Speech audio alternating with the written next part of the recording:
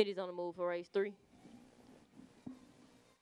And they're off heading down the stretch. It's number 4, number 7, come out, fight for lead, followed by the 1-5-8-3. Heading to the first turn, number 4, number 7, still fight for lead, followed by the 1-5-8-3-2-6. Heading around the first turn, coming on to the back stretch, number 4 takes the lead, followed by the 1-7-2-8.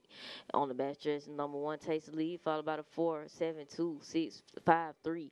Heading around to the far turn, number 1 holds the lead, followed by the 4-7-2-5. Coming around the far turn, heading onto the home stretch, number 1 maintains his lead, followed by the 4-7-2-5. Number 1 hits for finish line, followed by the 4-7-2-5, and number 1 will be your winner.